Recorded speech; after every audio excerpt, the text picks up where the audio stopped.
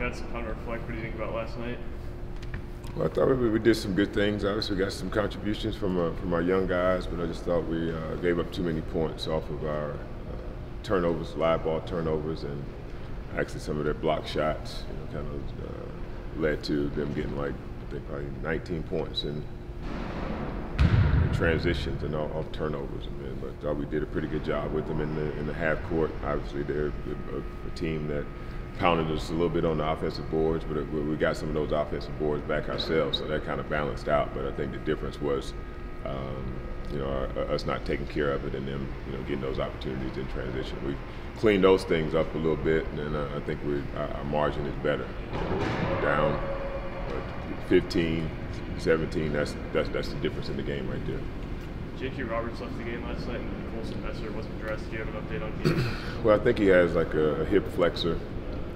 I don't think it's major. I think it's kind of minor, but it's just a matter of time for him to heal. Hopefully heal sooner rather than later, because he's been doing some really good things for us. I mean, his athleticism, his length can clean up some mistakes for us on the defensive end as a shot blocker, and I thought he's been doing pretty good on the ball as well.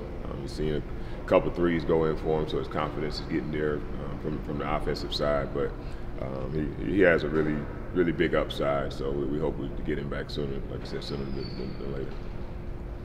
Any positive you can take from the game last night? Yeah, I mean, there's always some positives you can take. I mean, there's a bunch of negatives I can take from it too that that we're going to try to clean up and address. We just got to. The ball is a little too sticky right now, and it's just a lack of trust.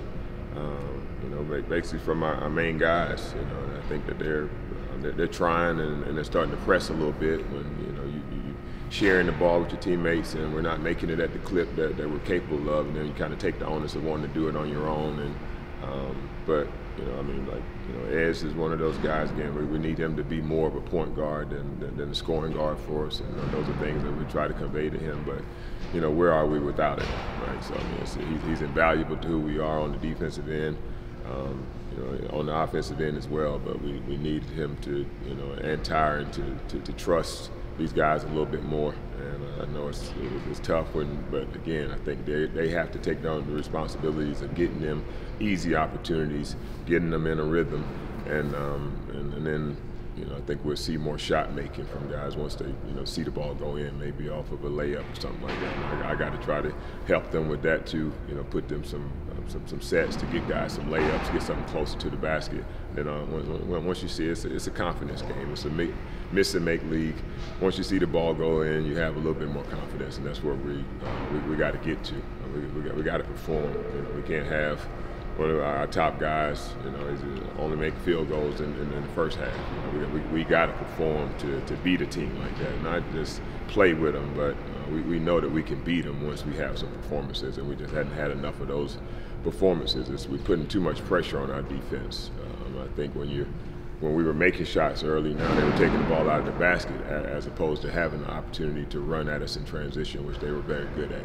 So I think that's seeing the ball goes in the basket cures a lot of ills for any basketball team. You think defense will be a little bit better too?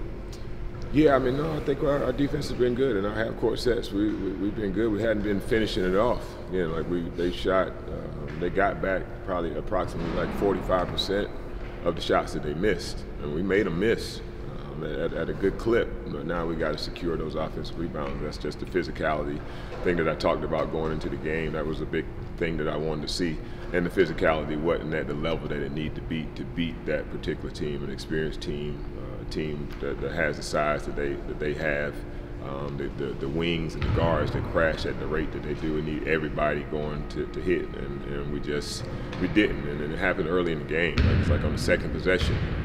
We play great defense, and we miss a box out. They get it, and we kick it out for a three.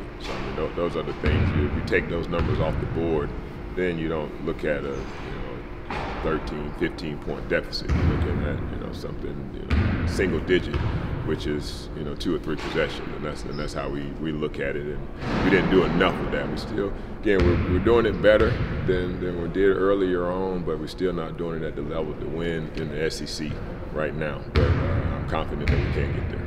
How do you teach that? How do you get that them get to that mentality to get physically harder? Well, I mean, I've tried everything. You know, I mean, if you got any suggestions, let me know.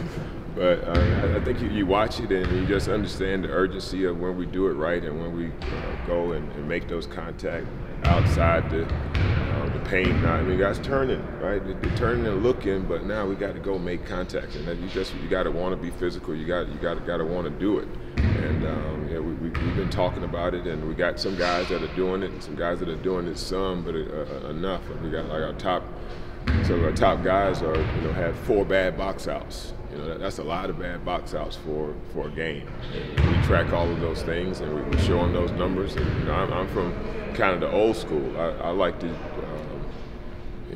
take the pride test to continue to point out these things, and hopefully, you get tired of coach talking about me not boxing out and doing the things that I need to do, not doing my job in practice, and in turn, that's going to motivate me to go out because I may get a few more minutes, like if I do those things. I mean, that's coaching to me. That's how I know how to do it, and that's what motivated me, and I'm hopefully it'll try to motivate these guys to do it at a better clip. It's you gotta want the physicality, and I mean, when you don't do it, sometimes it's fatigue. Maybe it's on me playing guys a little bit longer than I should, but you got to be honest with that too. If you're tired and you need a blow, get a tire signal. We got guys over here that we trust, but if you're in the game and as you need one and you say you're okay, then we expect you to do your job, and those things aren't happening at the level that you need to win in this league, and that's what our younger guys are learning it, our older guys know it, and they just got to do it. With the ball sticking, is your natural instinct to call more sets like you said, or is it just messaging? What is your kind of approach there? Excuse me? When the ball's sticking, is your natural instinct to call more sets? No, I mean, I think those things happen at the end of sets, right? Again, like when you run a set, all right, you didn't get exactly what you want to out of it.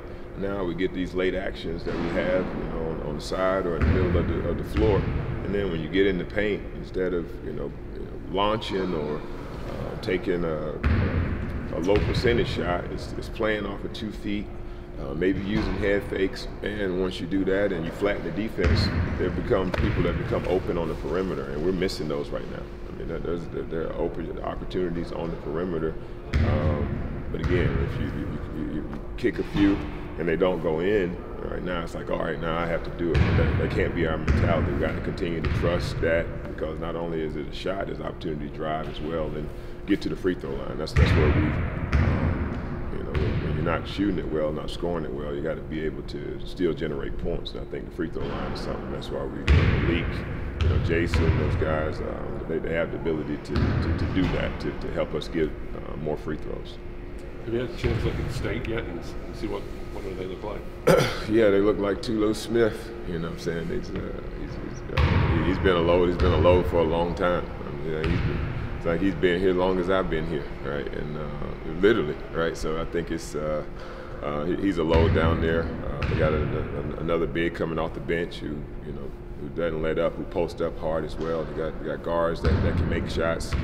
They defend. Again, similar to the team that we played last night, but maybe even more physical on the block. With their intent to try to get the ball to him. So we got our work cut out for him. But I do think if we move the ball and share the ball the way that we're capable of, we can have some success on the offensive end. But we're going to have to really have a physical disposition on the defensive end to be able to combat their attack. You're closer with the women's program than we are. How have you seen Shea Ross' program evolve over the last couple of years? I mean, Shea's been doing a great job, man. Unbelievable job with where this started and kind of how her hands were tied when we first got here. As far as the talent, and she's been able to go out and get the talent. And again, they've gotten off to a great start, playing extremely well, and then she deserves it. I've seen her walk into a car in the last couple of years, and they weren't the happiest walks. She deserves everything that's coming to her and her team, and we support them when they're playing. Obviously, we wish them well today.